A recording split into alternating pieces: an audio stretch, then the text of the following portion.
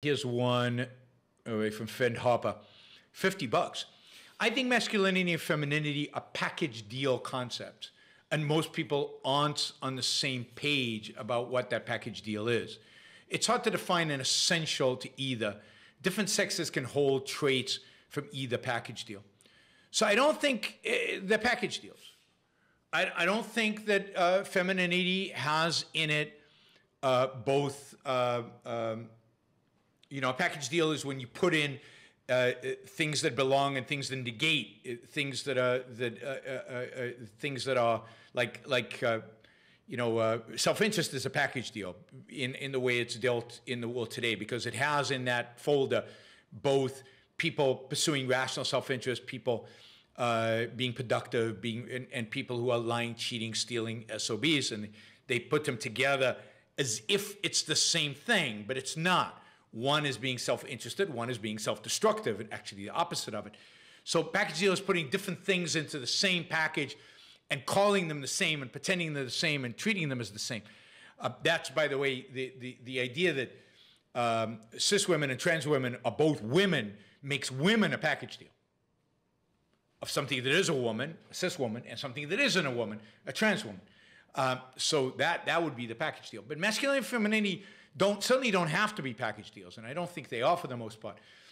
Masculinity is particular traits that are associated with maleness, being a male, you know, and it doesn't mean that every male is only masculine. These are particular traits that you could have in particular quantities, and you know, it's about strength and physicality and masculinity and so on. And femininity is soft and more sensual, but men can have elements. So a man can have elements of masculinity and femininity. A woman can have elements of masculinity and femininity. So you don't define a man or woman based on their masculinity and femininity. Right? These are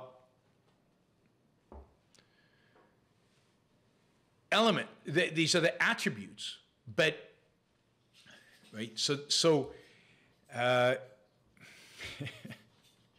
this is where it's beyond my field. So the exact relationship between masculinity and femininity and a male and a female, man and woman, the exact relationship, how much of that is psychological? I think a lot of it's psychological. How much of the masculine or how much of the feminine? Is there some element of biology there? Do some men have more testosterone than other men, more estrogen than other women? To what extent does that shape our choices of these what do you call it, psychological characteristics? I don't know. I just don't know. I don't know. Anybody knows, but I don't know. But I don't think they're in any sense package deals. I think they're real phenomena that need to be studied, and figured out, and we need clearer definitions of them, right? And you know, Rand, I don't think this is a job for philosophers. That's why I don't think it's a job for the Ayn Rand Institute. It's a job for psychologists. It's a job for psychology. This is primarily an issue for psychology. I mean, the issue of the trans activism, these intellectuals, that's philosophy, because we're dealing with definitions, we're dealing with epistemology, we're dealing with reality, we're dealing with truth. But the issue of what is femininity, what is masculinity, how do they relate, that is all issues of psychology. They're not issues of philosophy, and therefore they're not issues that the Ayn Rand Institute needs to deal with. And there can be legitimate disagreement about these things, and there are, while accepting a particular philosophy. Doesn't mean all those differences of opinions are right. It just means